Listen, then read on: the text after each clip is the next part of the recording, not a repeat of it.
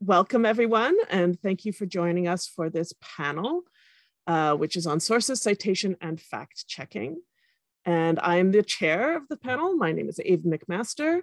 I'm going to start by acknowledging that I am on Robinson-Huron Treaty territory and in the traditional territory of the Atikamekw, Anishinaabeg, and Wahnapitae. What I'm going to do is I'm going to start by a brief introduction of our panelists, and then I'm going to turn to them and ask them each to give a really brief, add anything that I missed in the introduction that they wanted, and then a brief outline of how they deal with sources and citation in their own podcasts at the moment. I have a few questions to ask after that, and then I will open it up for questions and general discussion. And please feel free to put questions and discussion points in the chat the whole way through. I'm also going to post in the chat, we've made a Google Doc, which is open to editing for anyone who would like to access it. It currently has contact information for the panelists and useful resources that we thought you might want to look at. I will attempt to take some notes if I think anything in particular that has been said can help us work towards sort of the best practices or thoughts about, if someone shares something that we think is useful, I will take some notes on the podcast. I'm fine if other people want to add to that as well. It's a collaborative document, feel free now or later. And I hope, and I'll post it in the chat a few times during the session, since I know that if you join late, you don't see the chat from earlier. But that might be useful for people. And I've also left a section at the bottom where audience members, if you would like to put your own contact info in, if you want to continue this discussion later, or if it's just a way of saying hello to some other people that you wanted to get to know, feel free to do that as well, whether it's Twitter handles or emails or your podcast information, that's fine. So that's accessible there. All right. So let me just start by introducing our three panelists. So today we have, the first is Donna Langille, is the Community Engagement and Open Education Librarian at the University of British Columbia, Okanagan.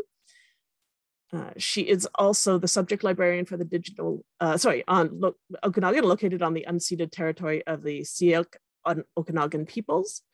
She's also the subject librarian for the digital humanities, film studies, theater, and media studies. Prior to becoming a librarian, she obtained a diploma in film production, which is where she developed her interest and skills in audio editing and storytelling. She's also currently working on her own research creation project, a podcast called Okanagan Queer Story. This interview podcast seeks to highlight the untold stories of the queer history of the Okanagan. So welcome, Donna. Our next panelist is Talha Ahsan. Talha Ahsan is the founder, host, and producer of the Opposite History podcast. Their mission is to be the premier platform for pre-modern history through Islam. There's a lot of slashes in this written version I have, but Islamicate or Islamic sources. He is currently a PhD student in medieval history at the School of Oriental and African Studies in London. And finally, our third panelist is Mark Sundaram. Mark Sundaram is the co-host of the Endless Knot podcast about language and history and unexpected connections. He also creates YouTube videos about etymology and history at the Alliterative YouTube channel. His PhD is in medieval studies, and he teaches the history of English at Laurentian University. And I should say, as full disclosure, I am also the co-host of the Endless Knot podcast, and Mark and I are married. So that is the panel. So what I'm going to ask is for each of you to, we'll go in the same order, and I'll ask you to just give me a couple of words about your current citation practices on your podcast and or what you would like to be able to do if you had the resources to do it, because those may not be the same thing. And I think that's one of the things we need to talk about. So Donna, if you would like to begin. Thank you for the introduction. So my podcast is a conversational podcast between me and usually just one other person. And we've only released 2 episodes so far, and we haven't included any sources or citations yet. I usually ask people to recall significant moments in their lives or moments in the city's history. And these moments have been written about in newspapers or online blogs. So it's possible that we could provide a bit more context, possibly in the form of a bibliography or in our show notes. But we have chosen not to, mainly for two reasons at this moment. So a lack of capacity and time. I'm currently the only person who's producing the podcast. Yeah, it's just been hard to kind of get those resources together. But then the other reason is that the point of our podcast has always been to amplify voices within our own community. And we live in a historically conservative city where people within the LGBTQIA plus community haven't been reflected very well in the mainstream media. So I'm a little bit reluctant at this stage to include some of those newspaper articles or blog posts or secondary sources. But one thing that we do in the podcast is we don't just talk about the moments and memories that these folks have, but we also talk about why it's important to record and preserve them. So that's kind of the emphasis right now. Great, thank you. Talha, would you like to tell us about yours? Sure. Can you hear me? Okay. So the way our website works, it's interviews with an academic on a specific topic that they specialize in. We send the questions in advance. The format is usually focused on a person because I find it's easier to talk about abstract ideas through biographies of people. So we usually, the first question is the social political context, then something about the person, their biography, then about their works, and about the legacy of their works today. And the final question is opportunity for the guest to promote something. So we also have transcripts, which is done by PodScribe. We outsource that to them, and that's all automated, and it requires to be edited because they're using lots of foreign language terms, and so they don't always come out. In terms of specific citations, so the issues that for me is this: I want these podcasts to be used as resources, almost like audio articles, right? We have audio books, but these are like audio articles, because often the guests are simply reading from the articles or reading from their books. So, and these podcasts have been put on college reading lists. And so for me, the intention is that for an undergraduate who's unfamiliar with the topic, then to hear it in a period of like half an hour, it's easier to absorb that information quickly. So when they go to the reading, they hit the ground running. If someone wanted to cite those podcasts, I don't know if there's a standard out there now, like for citing podcasts, or even tweets or TikTok or anything like that. I mean, I think there might be. I might have seen something for Twitter at least as a way of citing them. I don't know whether that works for podcasts. And so the issue is then, how would someone cite a podcast, right? That's just one issue. In terms of our notes, so what we do is, what we like to do going forward is to give the sources that the guest has referred to, usually sort of in a format of something that's very easy, something that's very advanced, and something which is a primary source as well, like 5 things.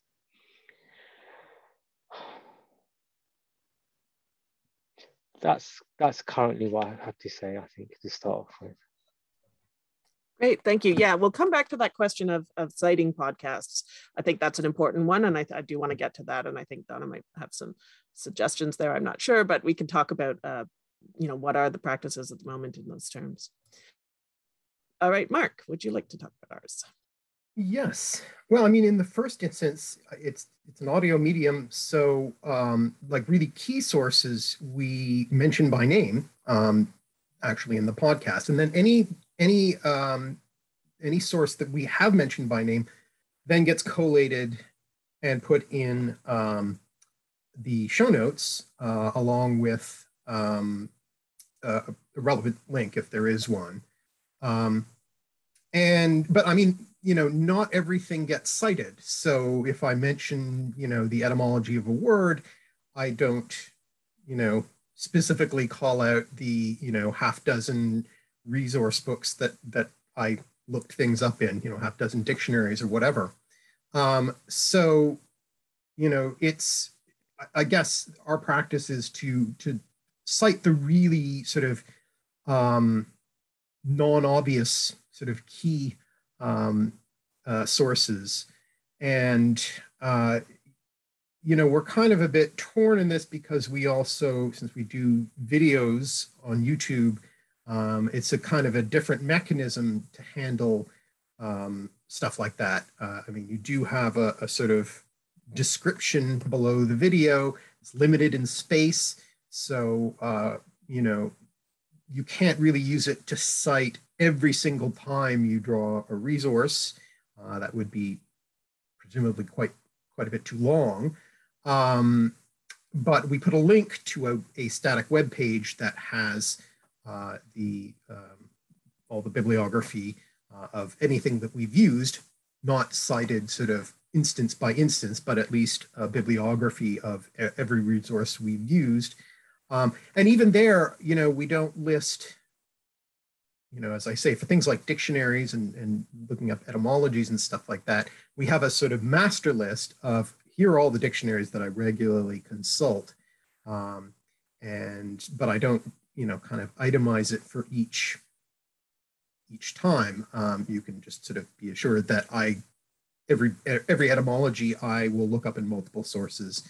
And if there's discrepancy between what different etymologists think, then I will, kind of deal with that as necessary. So it's a question of balancing for us the wanting to get the citations in there so that the work is reliable and people can fact check if they want and so forth. And yet, there's a bit of a trade-off with the amount of time it would take and the sort of technical limitations of like citing every instance where an idea might come from a certain source. So I guess that's our balance. Thanks. Yeah. Just to add to that, I mean, it's partly because our podcast is, usually at least an hour long, generally conversational. When we do interviews, it's a little more straightforward. If you're interviewing somebody who's had a book or something, then you cite that, and it's pretty simple. But when it's us talking about the history of pets in the ancient world, we're maybe going to have drawn on a whole bunch of things and we don't footnote, right? And I think this is one of the tensions that as academics, we have a tendency to feel like not only should you give the sources you've used, but you should be highlighting each source for each fact. I mean, that's what I'd be doing if I was writing certain kinds of articles anyway. But of course, it's not what you do when you write other kinds. So, again, like, as you say, that tension of how detailed do you need to be? And I think that brings us to, what needs to be the guiding question for this conversation, which is, what is the purpose of citations in a podcast? Why have citations? Why have sources? What are they? And if we think about it from two perspectives, from the podcaster's perspective, what do you want to signal, and what is the purpose of you giving citations? And Donna, you've addressed that, for instance, in that you don't want to necessarily signal that a conservative media's report on a place important in queer history is the fact of record on that place, right? You want to intentionally decenter that narrative, and so you don't want to cite that narrative.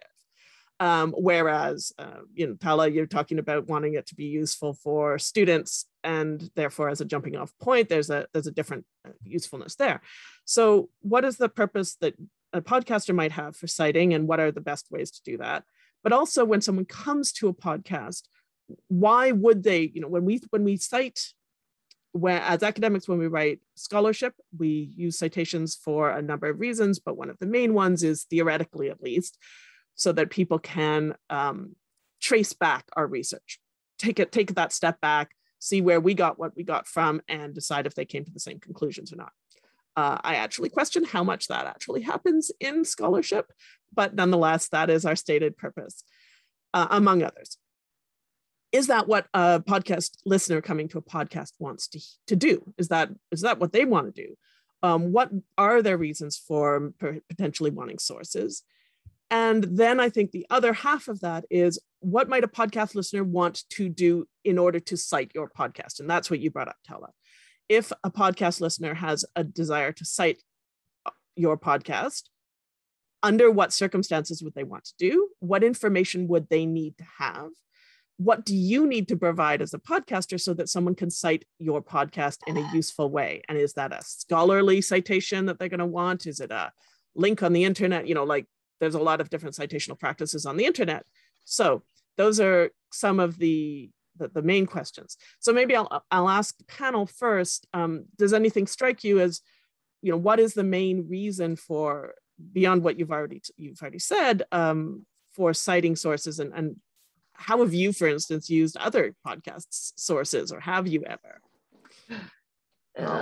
I'll start by opening that, if I may, to the floor. But if nobody speaks, I can jump in. I think, you've already touched on one, which is, allowing people to find the sources that you've used. And I think what's important there is the format of the citation as well. And I'm going to put my librarian hat on just for a minute, I think.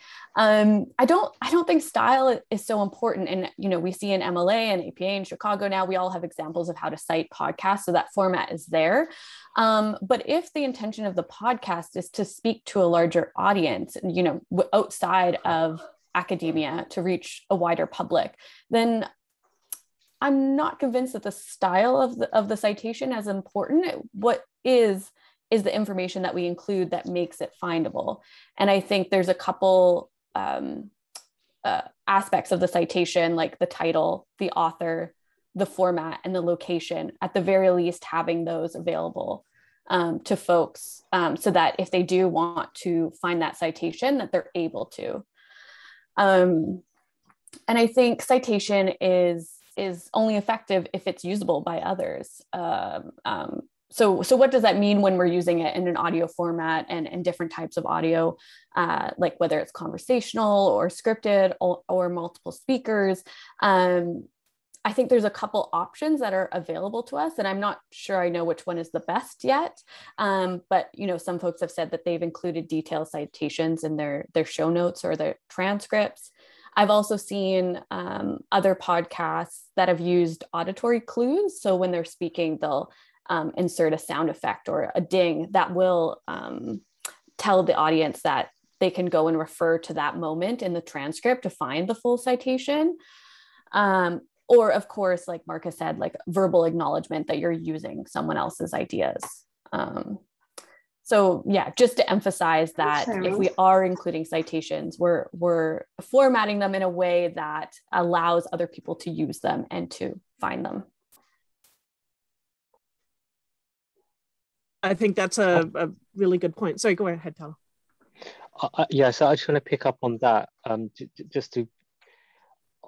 how podcasts specifically can be cited.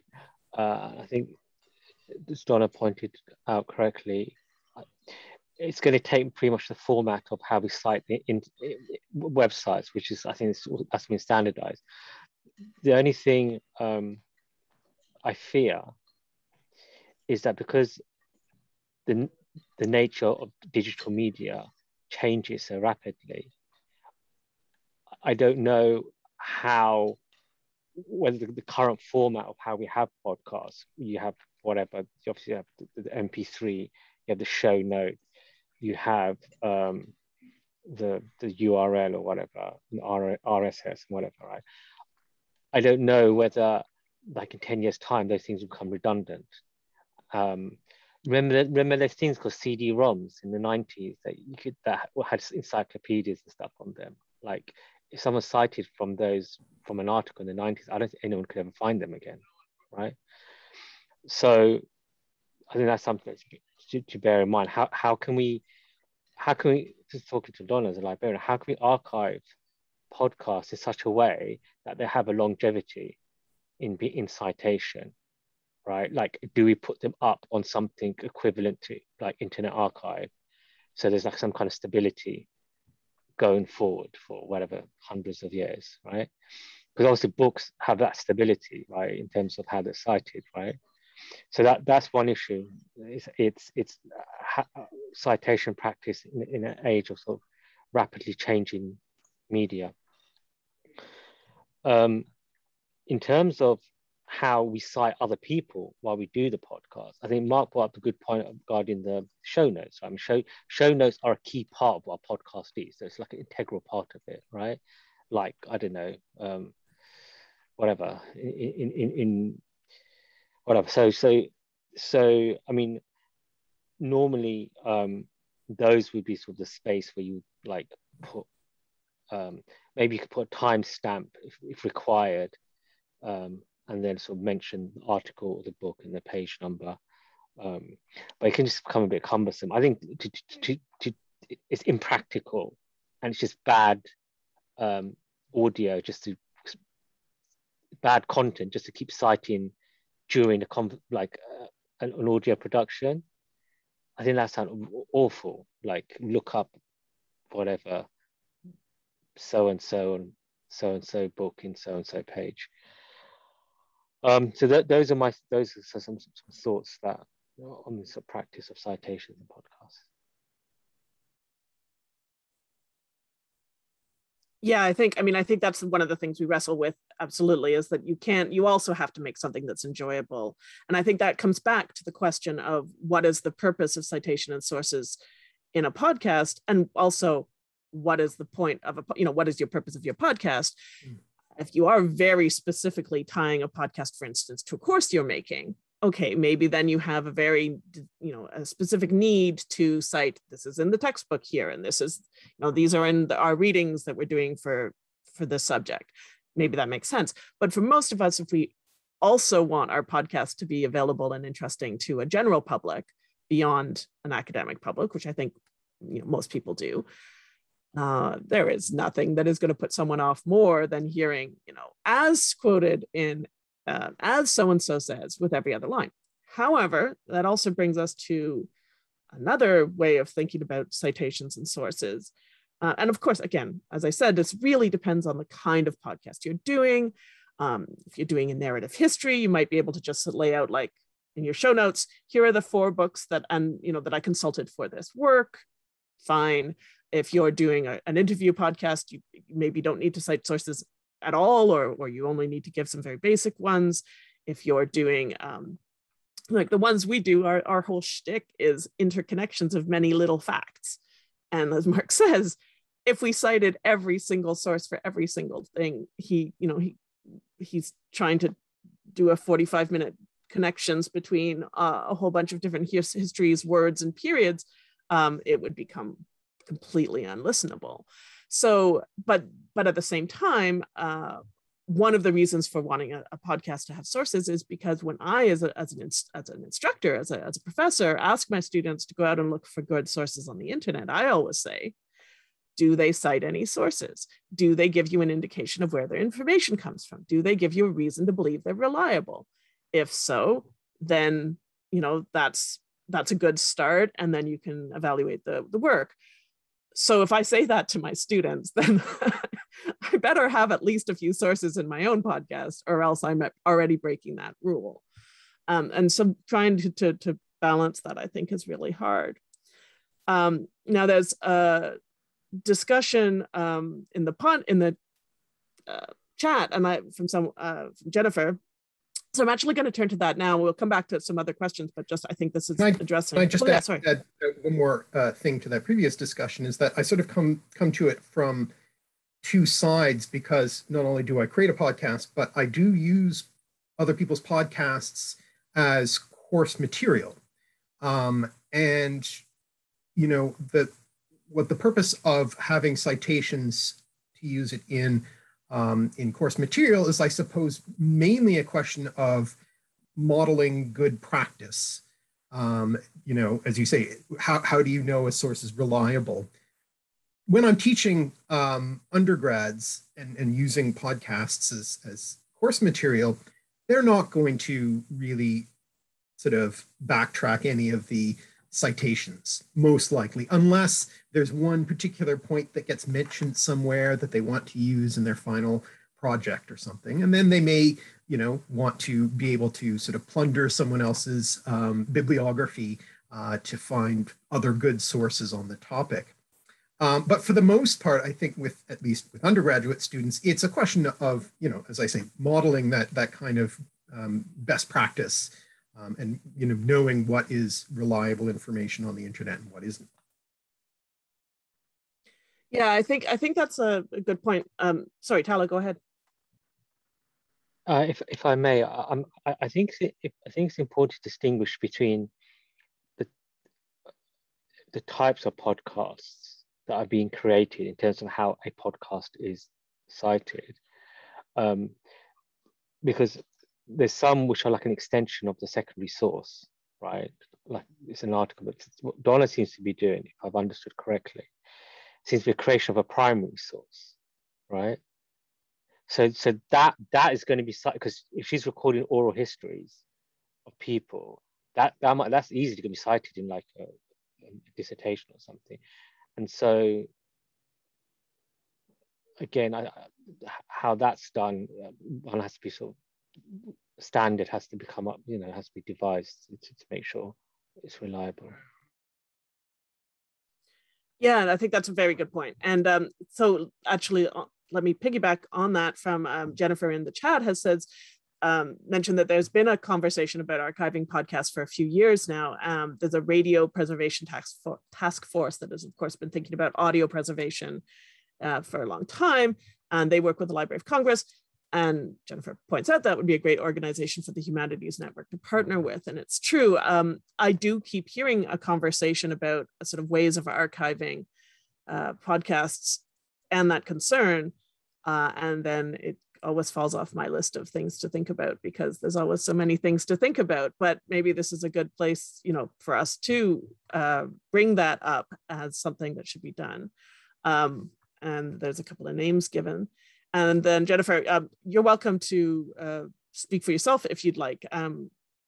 This model that you mentioned of cocaine and rhinestones, if you want to tell us about that. Yeah, there's a country music podcast, a history podcast that is written by, I forget his first name, but his last name is Coe. He's the son of David Allan Coe, the country singer. And what he does in his podcast, it's very deeply historical, and he gives it all as kind of a performance in a podcast. And then he says, like, okay, that's the end of the show. If you don't want to stay for the show notes, you can take off. And then he has about 10 to 15 minutes of spoken show notes at the end of the show, where he actually goes through and talks through his sources and picks them up and says, hey, like, I found this book. It's the only one I could find. Why isn't there more written on this? I used this source to do X. This biography was not very reliable. It was written by the person and they're obviously putting this perspective, but I had to take this from it. And he actually talks his way through the sources for the last 10 minutes. And I find it really interesting and engaging because it's like a research lesson on top of citation, on top of how you use books.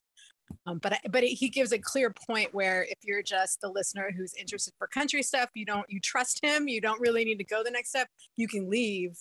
And then he also posts the show notes, sometimes even gives away his sources to listeners when he's finished with them. So I've really enjoyed that model and thinking about asking my students to do that for their podcast this semester and see how it goes. And maybe even for papers for grad school, I want to know how they're using those sources.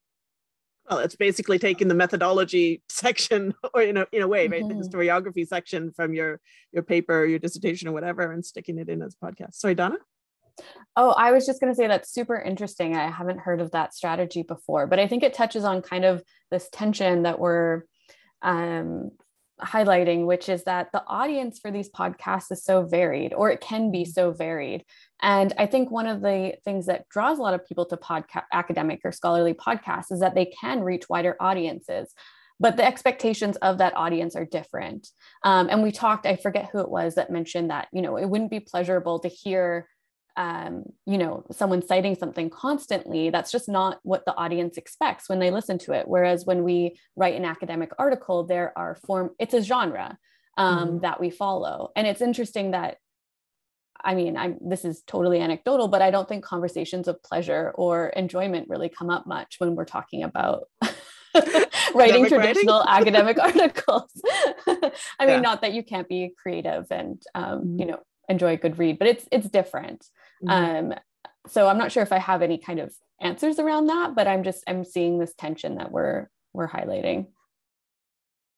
Yeah, nobody says, well, it is actually interesting. My students do say, when I give them scholarly articles to read, that they're very thrown by the, you know, the ones that have more footnote than they have, you know, the ones with discursive footnotes rather than citational footnotes are really thrown off. And I keep wanting to sort of say, oh, you don't have to read those. Like, I mean, but I don't want to be on record as saying that, because that sounds like unscholarly of me. But, you know, when I give a scholarly article to my undergrads, it doesn't matter whether they know whether it's from Pausanias's you know, writing or from Herodotus's writing in the footnotes. No, it's okay. Just read the basic story. And they actually, so there is an element of enjoyment in a sense of that they get stressed by the footnotes and they find that difficult.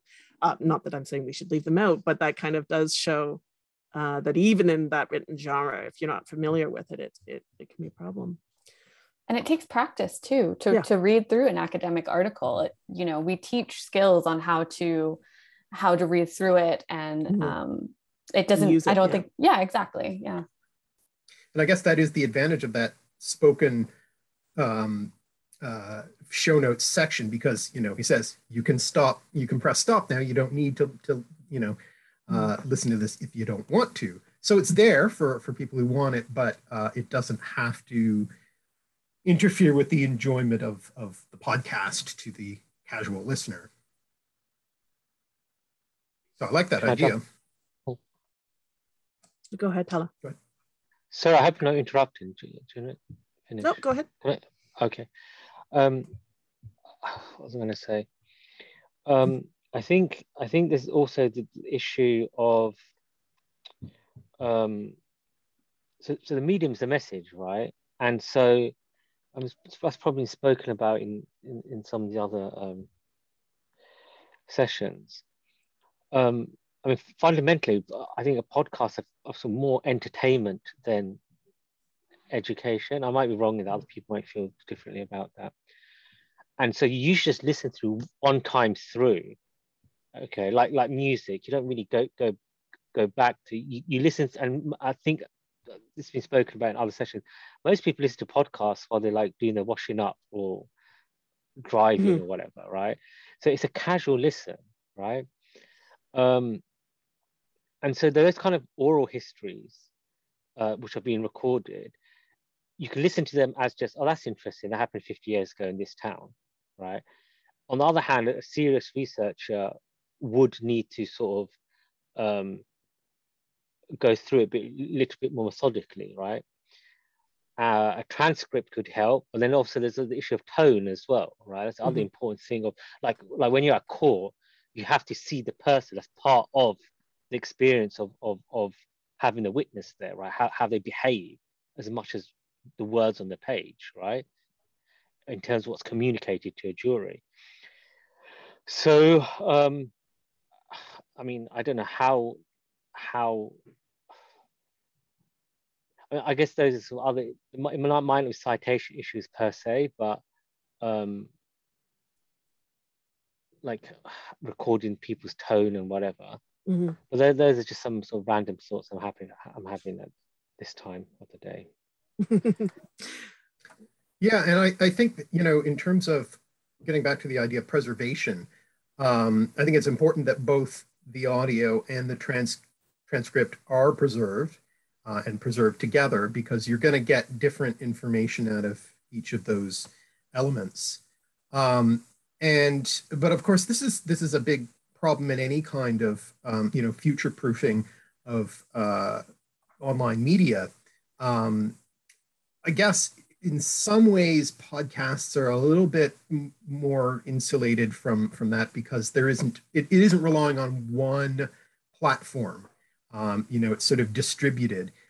But with something like YouTube videos, it's one company, and if that one company disappears, that entire record of material is just gone, and there's no way to recover that. Yeah, the existential angst of that is it comes up every so often in the YouTube community of like, you do know that tomorrow morning I could wake up and all my life's work would be gone. It is, but of course, it's not uncommon for a podcaster to change their podcast feed midway through, right? To go with a different server or whatever. And as soon as you do that, you break all of those links. So if someone has cited your podcast, how do they have to continually update the reference? There's no, as far as I know, there's no standard way of citing a podcast that is platform independent. One of the things that I recommend, and something that we'll be doing with our podcast, is uploading it to an institutional repository if you have one at your university.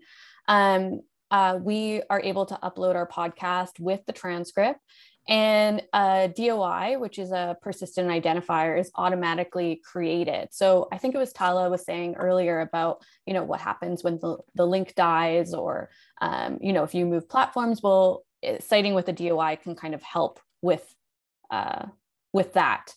And it also makes your podcast a little bit more easy to find. And I think one of your questions was, how do we make our own podcasts to be citable by others?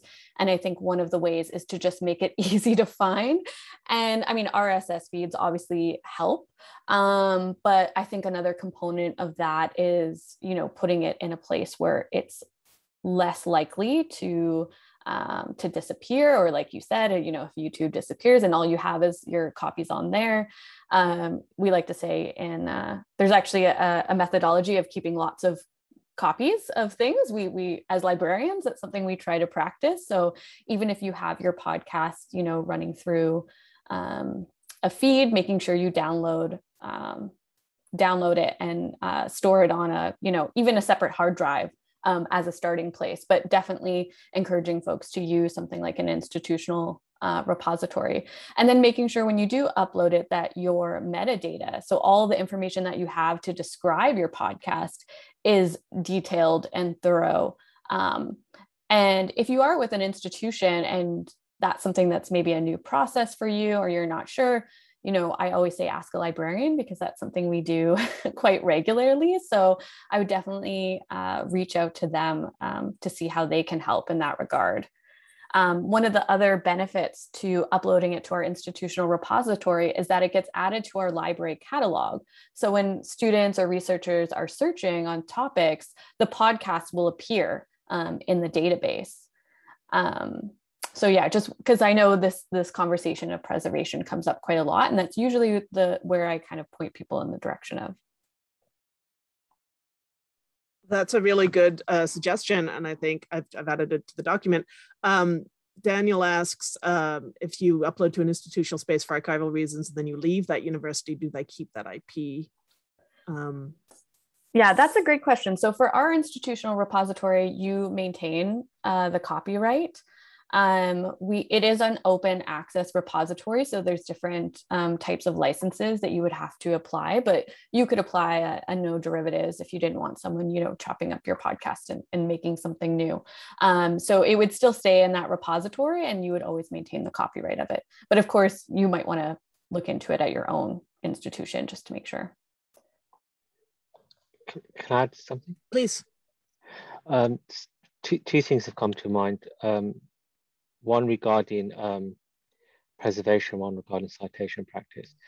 With regards to preservation, at least in the UK, you have the British Library, and by law, any book that's published, they have to send a copy to the British Library to archive it for generation. I'm assuming there's something like that in the US as well, like even bigger than the individual institution, where someone could archive their own podcast that they're making, or a researcher could archive or at least sort of place the podcast they're researching to just so they get a stable link that can refer to in the future.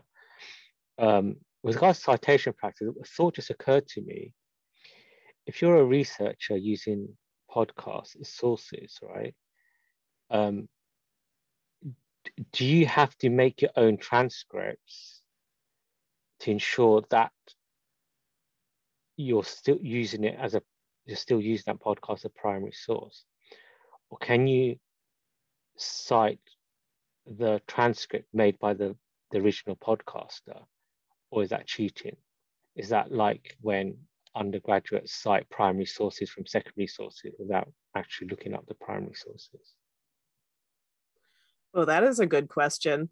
And, you know, because I work with the ancient world, I'm totally used to citing primary sources through secondary sources. I'm like, yeah, it's a primary source, even if it's a Penguin Classics translation of the thing from the 1982. It's close enough to primary for an undergraduate's purpose. So I don't know what's working, but you're right. So I don't actually have an answer to that, but I think it is interesting. Like, is the podcast produced transcript a good enough source to call it? I think the other thing that occurred to me when you were talking about that, Donna, is like we talked, and Mark, you were saying they're distributed on all these platforms, right? People, and I actually have this problem when I'm even giving a link to a podcast for students to listen to.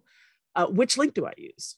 Do I use an app? Like, because most of them are proprietary or platform specific links. Now, most podcasts have their own website.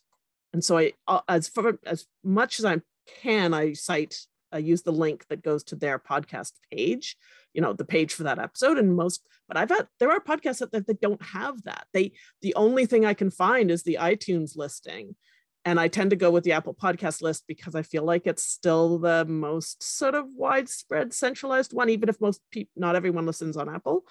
But, if I was citing it in a article, which of those many links counts as the appropriate one to cite? They don't all have the show notes on them, or they don't all tell you immediately who the hosts' names are, or, things like that. So again, I think this brings up the best practices from a podcaster point of view, which is, a reason to have a website, and a reason to have a website with an about that gives all the information you're willing to make public on the internet. Another frustration I have frequently is for podcasts that are done by perfectly, I don't care what your credentials are, but by people who are doing a good job. And I like their podcast, and I think it's a good podcast that's well researched. But their about page has their first name and no other information. And I feel like a bit of a fraud giving that to my students and saying, yeah, just trust me that I've listened to it and it's a good podcast, but there's no information about it on the website, but trust me rather than them, I guess. So I would definitely say best practice. I think, most academic podcasters probably do that as a matter of course, and don't mind it. But I think that that's a thing to think about as a podcaster.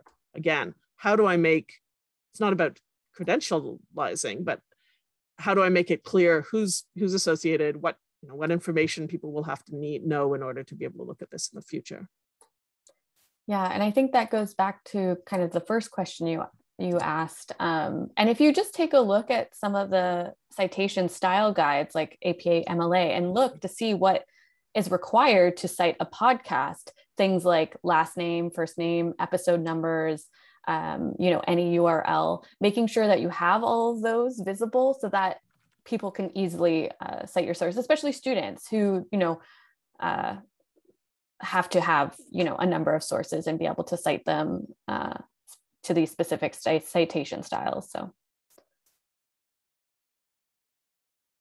Yeah, I think that's a very good, just look at what the basic information people are going to need and make sure that's in either your metadata or on your show notes, and just make sure it's always available pretty easily if you can, and link it to it.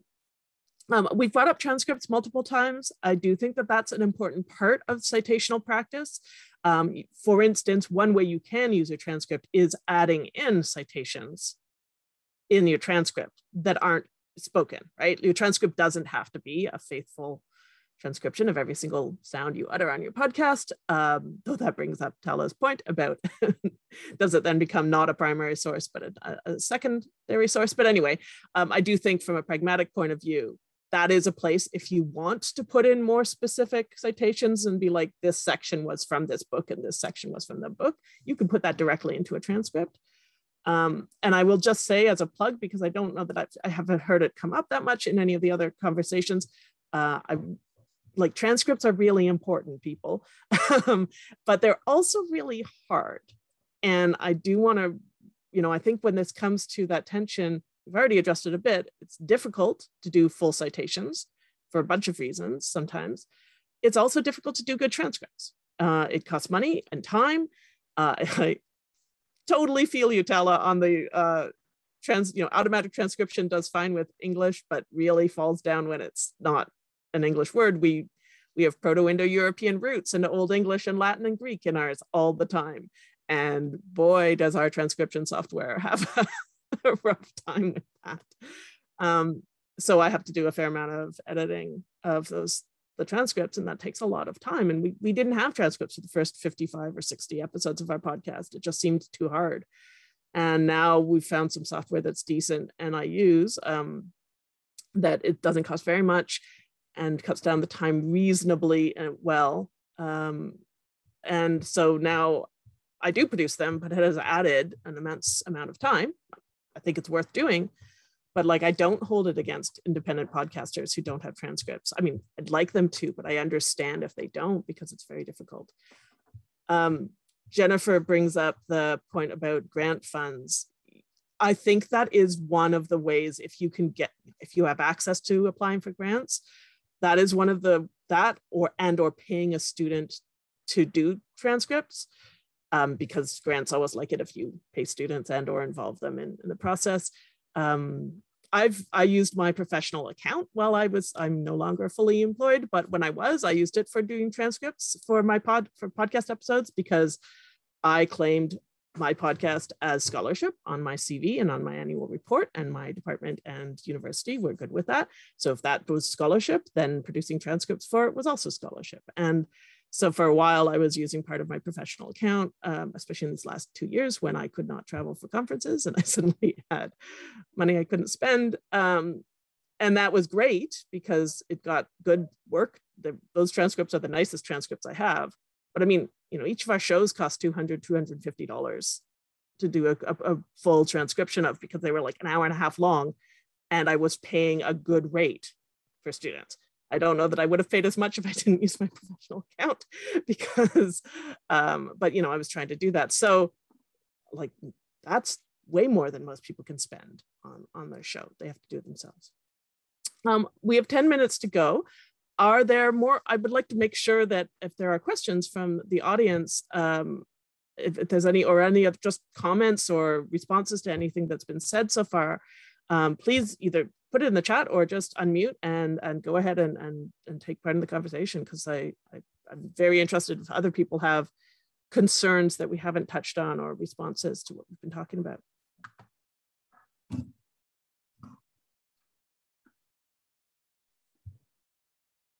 I'm going to do with what I do with my students in classes. I'm going to be silent for a moment, force you awkwardly to think about a question.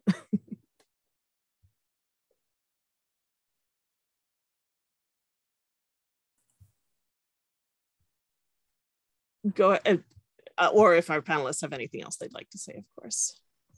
I just want to go back to think about transcripts, because obviously reading is a lot easier than listening. I mean, something like an hour to listen, you can read in about 10 minutes. Okay, at least you can skim read it as well. But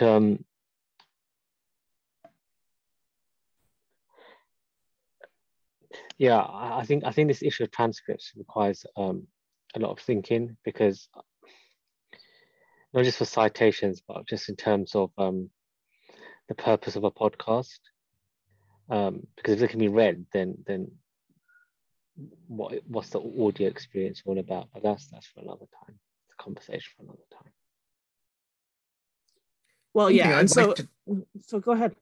I was going to say one thing I would love to see, and I don't know that it's technically possible, but if you can create URLs with a timestamp embedded in it, so that you can jump randomly to various points in an audio file, you could put those links in the transcript so that you skim through the transcript to find the bit that you're interested in, and then be able to immediately jump to the audio from that. That would get around that sort of problem. You can use the transcript for the benefit that it has, but then if you want to hear all the stuff that can't be transcribed in the written word, if you want to hear the tone and so forth, you can easily access that rather than having to meticulously scroll through an hour-long podcast trying to find stuff. Podscribe actually does that. So if you go to the transcribe, you can click on the word, and it will jump immediately to audio. Oh, that's perfect. That's really cool. I think only problem is that unedited transcripts look. The thing about editing, as Aven brought up, it's something. I mean, I have a feeling 10 years time these things are going to get really sophisticated and there'll be even less editing required. But yeah, that thing exists with Podscribe. It might exist for other services as well, but it definitely exists for the one we're using. That's great. Dan, did you want to join in? Oh, I think we just kind of cover what we just have, like like being able to click to the area where something might be really interesting or to quote or anything, but also the transcript part is really the time that it takes to do that. I mean, our podcast is like a free-flowing conversation. We don't have a transcript because we're funding the entire thing ourselves. Even being part of an institution, our institution at USC said that any money that, like the money, if they provided any funds, they literally would, in a way, the IP that would come from that, it would be kind of USC's. And so like, I don't feel comfortable being like, well, I want my IP just in case anything happens. So like, there are all these like interesting things that are going on when it comes to like archiving the podcast or creating or getting the funds to get a transcript or even hire a student, because then it's part of the university and so on and so forth. So it's like, is there a way to then go, well, these are audio experiences and they're digital, and then maybe it's not the podcast, that maybe the citation part has to change as much as the scholarly part. Maybe the idea of like, what happens when we think of scholastic projects that are multimodal, where I can provide very embedded links inside the projects, where it's just like, instead of having to describe even a video link, I can just go, here it is, click here, boom, and then it happens inside the project. So it's like, are there ways where these things kind of merge? No? Oh. No. I meant the idea of that is just so overwhelming that I can't. The idea of a project which is like automated and has all the links and is like, as you just said, multimodal. It seems like it's blowing my mind. Well, I mean, it's like you take like the normal like blog style of like a Medium article and then blow it up to a scholastic piece. It's like I could like zero in on an area in a video that I want just played, and I can embed the YouTube square right in the middle of my project, that being the piece, and then just contextualize it inside what I'm doing so that it's just like seamless. Like maybe there's a way where the two worlds have to kind of come together and be like, this is what we have to do, instead of like one coming to the other.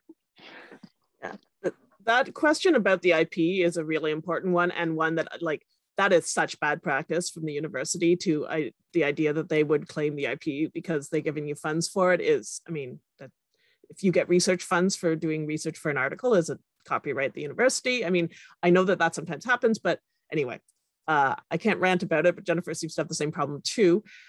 Let me just make a couple quick points before we'll have to wrap up. But one about transcripts. it is such a frustrating problem how much they cost. And I 100% understand that. And especially if you can't get money from university because they're going to be dumb about it. It is unfortunately also a very important accessibility issue because, of course, a sound-only venue becomes very difficult, not only for people who have no hearing, but for people who have difficulty with auditory processing. So for instance, if you want your podcast to be used in a university setting, I'm not allowed to give my students a podcast without a transcript as required reading. I can do it as supplementary material, that's fine.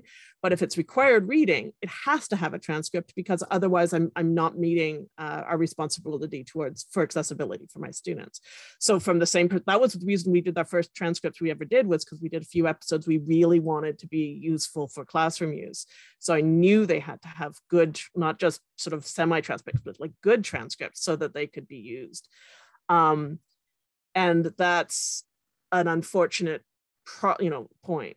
The other thing I will just say is that that's also a good reason to do crowdfunding, because, which is not, very academic, but is something that I think one should think about, putting out a call and saying, I'm starting a Patreon or whatever for my podcast specifically so I can pay to get transcripts made, is something I have fairly frequently heard of people do. And I think it is useful for people to feel like they are contributing a particularly, concrete reason for helping.